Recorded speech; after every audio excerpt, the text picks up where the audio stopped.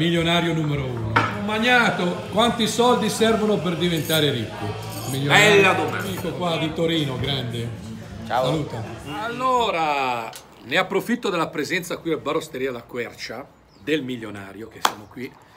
E ricordiamo che il 18 di novembre c'è la mangiata, il milionario sarà presente, ok? Con l'osso. Fai vedere bene perché... Sì, risotto e ossobuco. Allora, voglio chiederti al milionario. Milionario lo potete sempre trovare qui, il sabato è qui. Quando posso, il chiaramente, sì, però. quando può. Il 18 mi ha detto che c'è. Certo. Quindi 18 novembre c'è. Milionario, quanti soldi servono per essere ricchi, per definirsi ricchi? Quanti soldi servono? Guarda, la vera domanda è in che nazione, perché essere ricchi deve permetterti di comprare tanti prodotti e tanti servizi.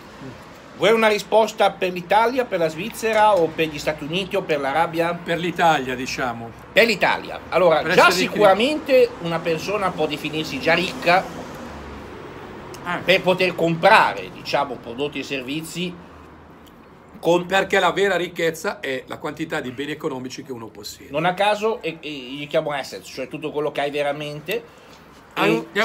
Dovendo dare una cifra indicativa, di prima indicazione, anche secondo quanto dice l'Istat, in base a quanto è necessario per quel specifico stile di vita, bisogna cominciare ad avere 250.000 euro, 250.000 euro. A 250.000 euro sei ricco. Puoi iniziare a dire che sei ricco e c'è un motivo. Ti dico anche perché. Allora io non sono ricco, sono estremamente povero. Vabbè, Ma ti dico perché? Allora, perché e al mio paese invece, siccome è pieno di accumulatori, è pieno di persone ricche, allora il mio paese. Ah, poi una volta c'è sempre un haters che mi scrive: no, ma l'Ambrenedetto è un vero taccagno, perché no, ragazzi, non sono taccagno. Se fossi stato non mi sembra. Se io ero taccagno, allora sì che sarei stato ricco. Sono tutto tranne che taccagno. No, perché ha detto: no, ma l'Ambre c'ha sempre quella maglietta, quella roba, va di lì. Ma sapete che c'è anche gente... No, effettivamente non spendo più soldi investiti, perché sono soldi buttati. Ma sai che c'è gente che anche a livello ricco compra 6 o 10 volte lo stesso vestito o la stessa maglietta per praticità di scelta? Beh, ma io c'ho davvero, io prendo 10 magliette nere, c'ho sempre quelle lì. Sì, ma è vero. Comunque preferisco non spendere i soldi investiti, giusto amico mio, ma spenderli in qualcosa d'altro che mi dia piacere. Certo. Ok, ma assolutamente. Che mi dia più stimolo. Ma certo, ma è la scelta anche venire qui al Bar Osteria La Quercia a farsi un buon vinello col milionario, un buon pranzo con amici, c'è un altro amico di Pusiano e compagnia varia, sicuramente è sempre un pretesto. È sempre un pretesto. Esatto. Puoi ripetere questa cosa che hai detto, perché penso che sia importante per spiegare anche cosa fanno i ricchi. Puoi ripetere cosa hai detto?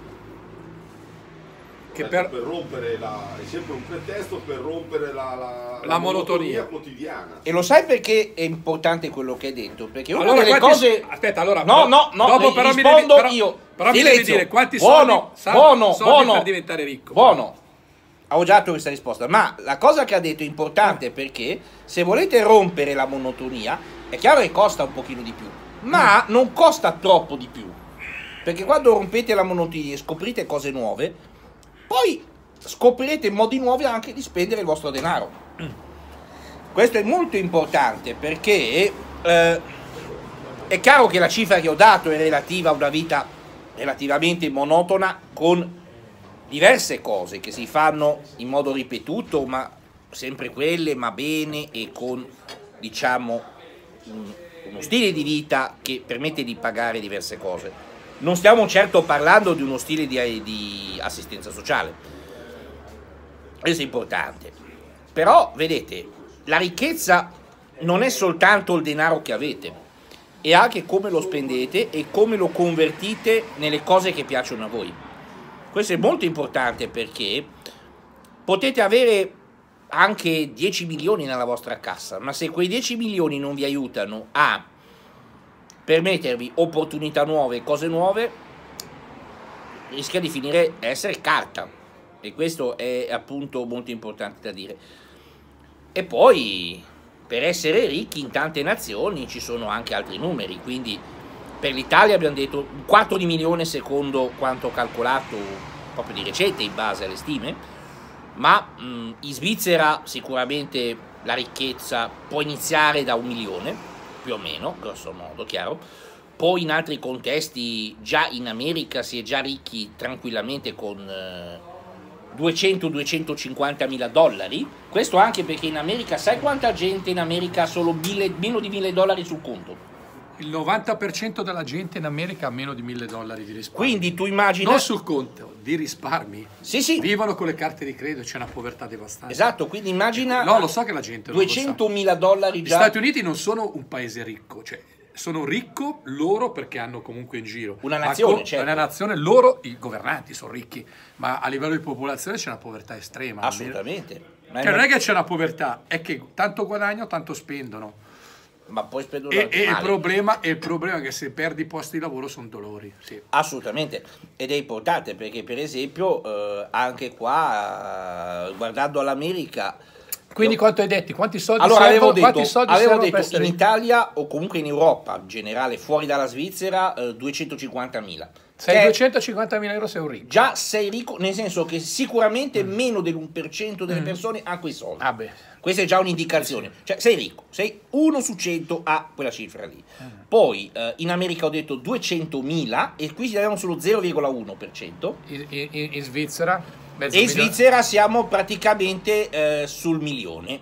Milione Calcolando che però già per quello che ho verificato almeno il 30% delle persone, o meglio delle economie domestiche, perché si contano i conti familiari, in Svizzera, ha 1 milione. In Svizzera ci sono più milionari, più ricchi in percentuale, roba al mondo, si ho letto. Certo, quindi bisogna chiedersi anche... Quindi voi ragazzi fate parte dei ricchi o dei poveri come me?